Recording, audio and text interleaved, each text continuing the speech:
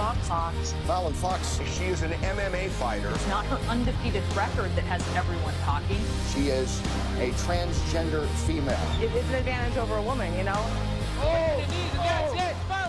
The world is having a long overdue conversation around transgender issues recently, inspired by the likes of Caitlyn Jenner and Laverne Cox in Orange is the New Black. Among the ranks of transgender pioneers is Fallon Fox, the first openly transgender athlete in the history of MMA, and she joins us this morning. Good morning, Fallon. So good to see you. Welcome back to Toronto. I know you've been here before. You're a fan of our city? I am. I love Toronto, and I love Canadians, so it's good company here. And during Pan Am, it's so exciting. We'll talk about what you're doing tonight in just a little bit, but I want to give people a little bit of a backstory as to what it was like growing up. Your childhood was a very difficult one. It's the story we've heard come out of Caitlyn Jenner with the sit-down interviews. Yours was very similar in that you always felt you weren't yourself. For sure, for sure. I always had this feeling that I should be a woman or that I was a woman. And it was a very difficult time when I was a child trying to figure all of this out by myself with no education on the subject yet. Your parents actually said we need to seek therapy at one point? Oh, for sure, for sure. When I was older, I came out to them and I told them, and they sent me to deconversion therapy, which is trying to turn you from gay to straight when I wasn't even gay, so yeah. And much like Caitlyn Jenner was saying, when you could, any opportunity, you would try on, you know, your mom's clothing, and it felt good, and you couldn't really articulate why. And then when you were a teenager, you were watching Donahue, and what did you see on that show? I saw a transgender woman, and I started to get a grasp of what a transgender person was at that time, and I looked at her and I said, that's me, that's what I am, I believe. Because it was hard to identify. You had joined the Navy, of course. And then what made you decide to stop living this repressed life and finally be your true self? I know that without support, you flew to Thailand to undergo surgery.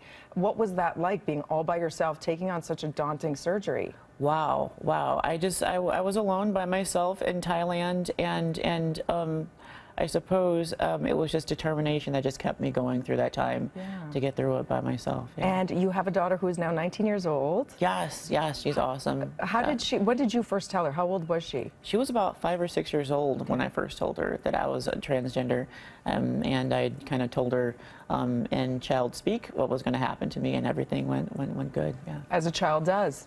Right? As a child does, just right? Like, okay, now can we play? And then, of course, you decide to get into MMA. How did that first begin? I know you were always athletic, but how did you get into it was jiu-jitsu, I think. Yeah. I actually decided to get into jiu-jitsu recreationally.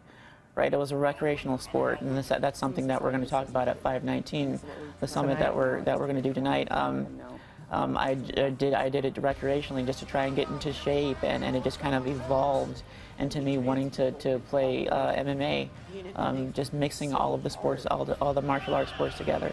And now you are embroiled in controversy. You have Joe Rogan of UFC fame speaking out. You've got Dana White, who is the president and co-founder of all things UFC. You've got Ronda Rousey, who's right now the champ, and all of them saying it's an unfair advantage that you have previously being born biologically a male in the ring, and that they think there's no place for you in UFC. To that you respond? To that I respond, I think they need a little bit more education on the issue. There's a pop culture issue right now where some people don't want me to be in the sport, but the doctors and the scientists in the know are saying, of course, I fit within the range of a female fighter and a female athlete. So, and that you actually have a tougher time training and building muscle mass because of all the estrogen that you take in. Exactly, exactly. And they say things like, you know, my jawline is too big, and it's not that big, or my hands are too big. My hands are bigger than yours. Right? They really are. So you're saying it's actually tougher for you to compete against a female and to build that muscle mass. Right. Yeah, because I have a lower testosterone count than even you do or any woman in this room does, because of the simple fact that of my transgender surgery. And so you're in town tonight to talk about just this, how you know you've been so welcome and so appreciated and celebrated in the LGBT community, not so much within the MMA community. So you're breaking down barriers tonight at an event, 7 p.m. You're encouraging people to come out. You're saying at a local level, recreational level, this shouldn't be an issue. It shouldn't be an issue. It shouldn't be an issue for any LGBT athlete or any person who wants to play sports at all. I mean, sports should be inclusive.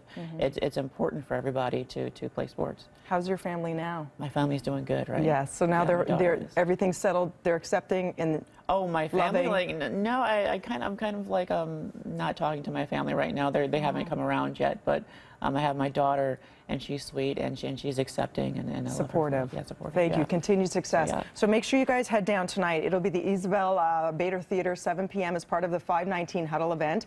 Tickets are on sale for only $25. Head on down. Meet Fallon. For more information, breakfasttelevision.ca. A pleasure. Thank you so much, Fallon. Oh, a pleasure to meet you, too. Thank you. Talk to you, yeah. We'll be back with more BT right after this.